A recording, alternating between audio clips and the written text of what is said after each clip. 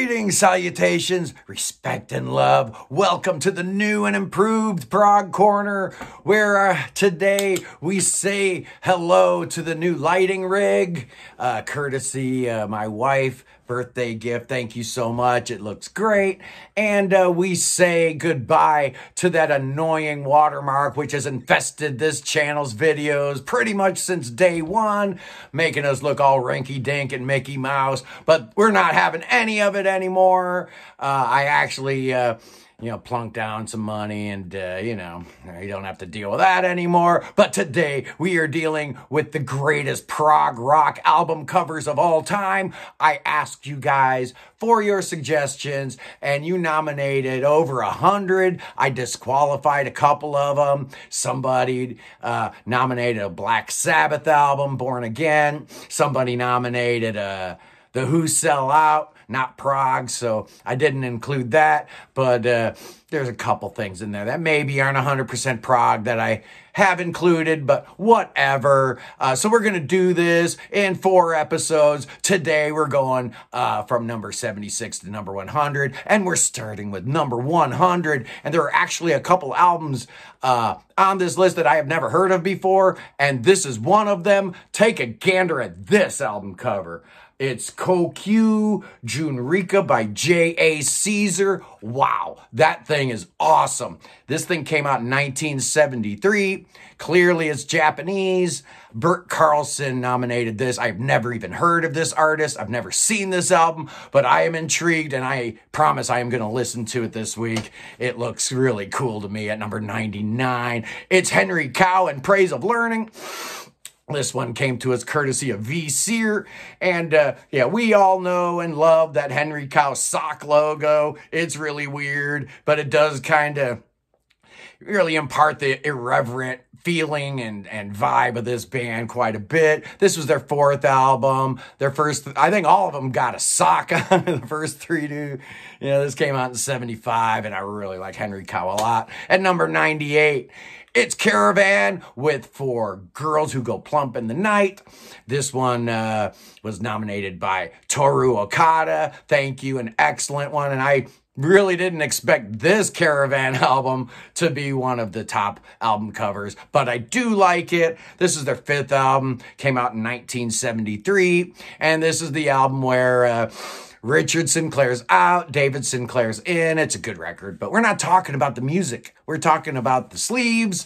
So we go to number 97, and a modern one from Italy. It's Logos and Sadako e le mille gru de carta. Translates into Sadako and the 1,000 Paper Cranes. Apparently this album is about a girl who suffered from radiation poisoning after the Hiroshima blast, and she was told if she made 1,000 paper cranes, she would be cured.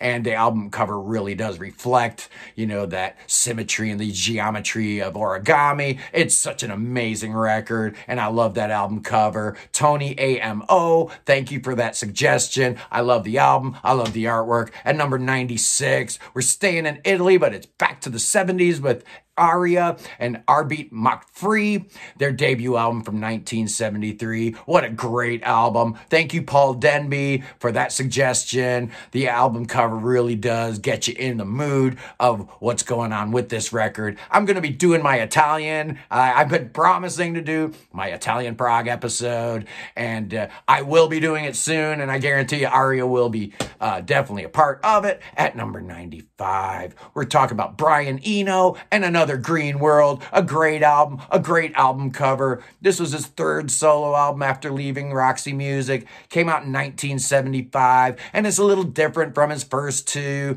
which were a little bit more art pop. This one is very experimental. It's amazing. You got Fripp, you got Phil Collins, you got a bunch of people on the album, but the artwork is great, and it really does comment on the music inside.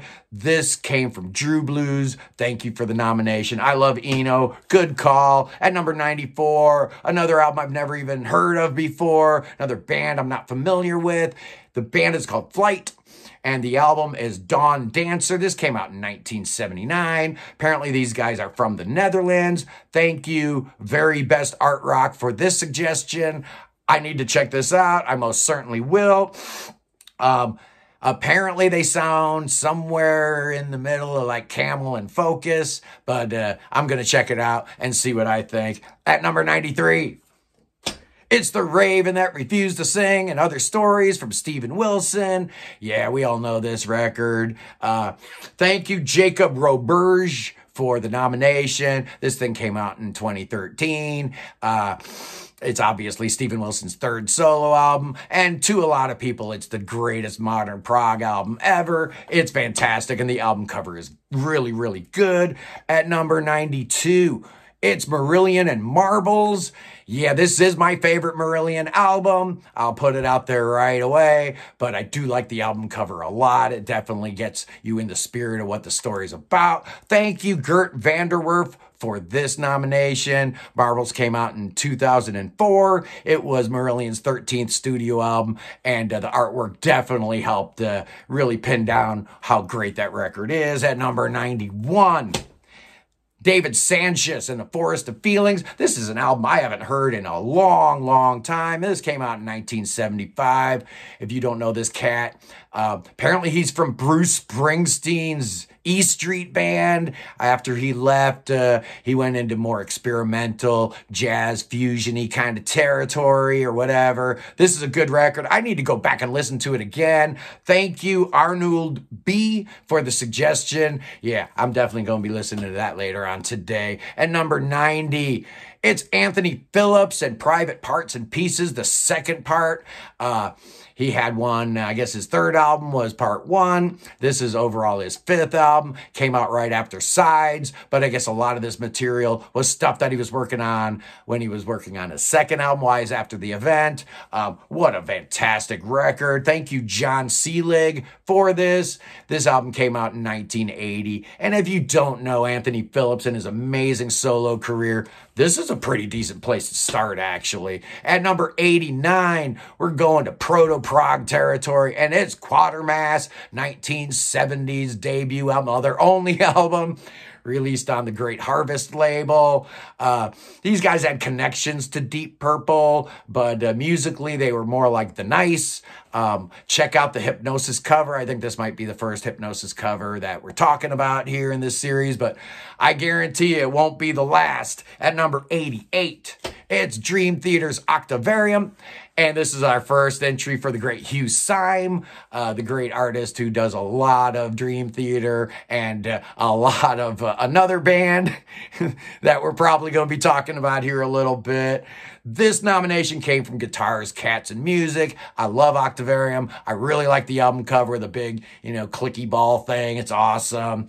It came out in 2005. This was DT's 8th album. And yeah, it's a great album cover. I really, really like Hugh Syme a lot. At number 87, speaking about Hugh Syme, how about Rush Permanent Waves? Thank you, Nickname, for this suggestion. Great album cover. Really gets you in the spirit of what the music's all about. The whole pioneering spirit and the whole idea that they are progressing their music forward. It all certainly comes through with that great album cover. Hugh Syme had been doing album covers for Rush ever since 1975's Caress of Steel. And he did them all, I think, all the way to Clockwork Angels, if I'm not mistaken. Yeah, he's incredible. That's a great album cover. Good suggestion. At number 86, it's Budgie and Bandolier.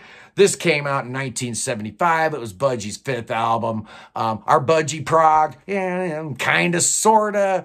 There's a Roger Dean connection with Budgie. But this one was Patrick Woodruff, who you might know from a lot of other album covers that he did. Greenslade's Time and Tide. It looked like Roger Dean, but it was Patrick Woodruff. Sad Wings of Destiny from Judas Priest was Patrick Woodruff. The Strawbs Burning for You. He's a great artist, and Bandolier is an amazing cover. I love it. At number 85, it is our first entry for the great Roger Dean, and it's Asia's second album, Alpha, released in 1983. I like this album cover. I do like some of the other Asia album covers maybe a little bit better. This one felt a little watercolory and washed out for me. I love that first Asia album cover, and I like some of the ones that came out later on, maybe a little bit better, but Roger Dean's work for Asia, just incredible. Thank you, Beavis PDX, for that. A very good call. And the bandolier from Budgie, that was Rafe. Yeah, he nominated that, so I'm sorry I didn't mention you. At number 84, this one I didn't expect. It's Renaissance Prologue, their third album, which came out in 1972. But really, this is the first album with Annie Haslam and John Camp and all the people that made up the great classic Renaissance lineup. And this was the first of that Mark II version of the band. And this one came to us from XTC. Dude, I like your handle. Anybody that calls himself that is going to be okay in my book. And number 83, we're talking about Songs from the Wood by Jethro Tull. This was a nomination from Pat Smith. And if ever there was an album where the album cover really gave you a super duper accurate clue about the music you might find therein, it's definitely this album, because the music sounds exactly like the album cover tells you it would. It's an amazing album. It was Tull's 10th album, came out in 77. Yeah, you all know the music. I love it, and I really like the artwork. We're probably going to have a couple more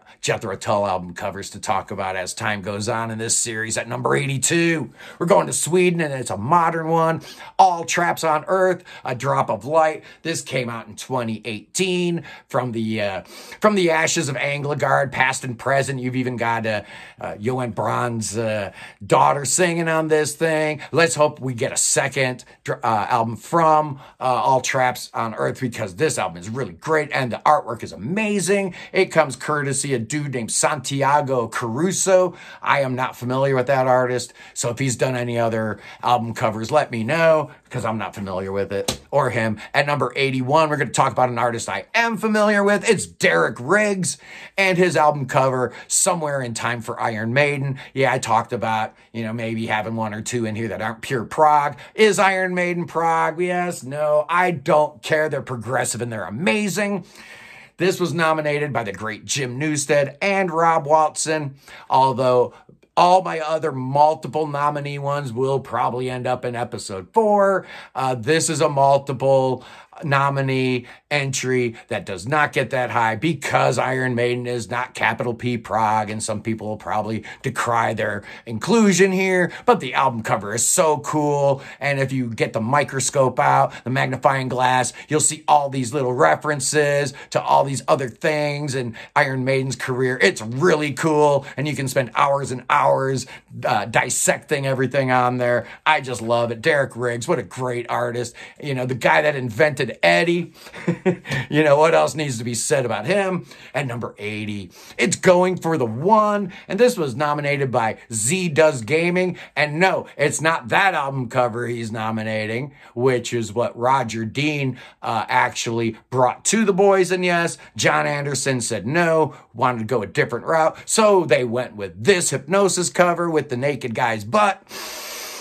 Not a big fan of it. The original cover did end up on an art book called The Flight of Icarus, which Roger and his brother Martin released. Those Roger Dean art books are so cool. I wish I still had them. I lost them many, many moons ago, and they're going for a mint. Going for the One. I prefer the Roger Dean cover, but you know how it goes. At number 79, it's Camel Mirage, and this was nominated by Van Ferb. Camel's second album, which came out in 1974, was met with a little bit of resistance from a certain tobacco company. So here in the US, we had to go with a different album cover. But the original Camel Mirage album cover is just amazing. I used to look at that thing at the record store all the time and wonder, what are these guys like? And it was one of those album cover images that sucked you in. Yeah, after, a couple months of staring at that thing, I ended up having to buy it. And I'm so glad I did. So glad to have Camel in my life. At number 78, another band I'm excited about. So happy to have them in my life. It's Supertramp and Crisis What Crisis. Thank you, Emily Athey, for this nomination. This is Supertramp's fourth album, coming hot on the heels of Crime of the Century. In fact, it's the same artist, Paul Wakefield.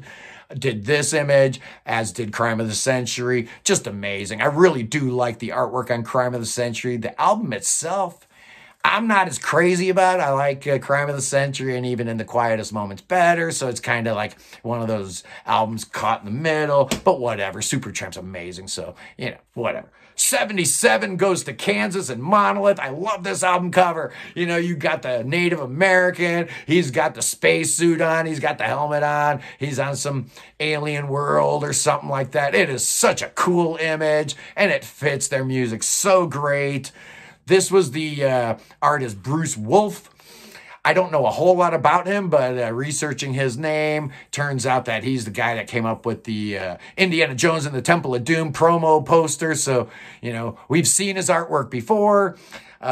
This was nominated by Albert Hoffman. Thank you so much, Kansas, their 6th album, Monolith. I love it. I think it's every bit as good as the first 5. Some people kind of think Monolith is where they dropped off a bit. I disagree, but whatever. We're not talking about the music. We're talking about the artwork. At number 76, it's Ramses, or I don't know. I think it's Ramses is how you pronounce it. Space Hymns. Yeah, it's another Roger Dean cover. This one came out in 71, so this is one of Roger's first. I love this album cover. The music inside is cool too, but I really dig this. This was their first album, and this was nominated by Peter Brickley, a very, very astute choice, sir. Very cool. I love it a lot. Yeah, you see I'm rocking my 1962 shirt. Another gift from the wife. Anyway, this was part 1. We're going to do part 2 tomorrow, which will be 51 to 75. Anyway, this is going to be a lot of fun. Stay with me, people, and we're going to have a good time doing this anyway. Have a great day, and I will see you people tomorrow. Peace in the Middle East. God save the King.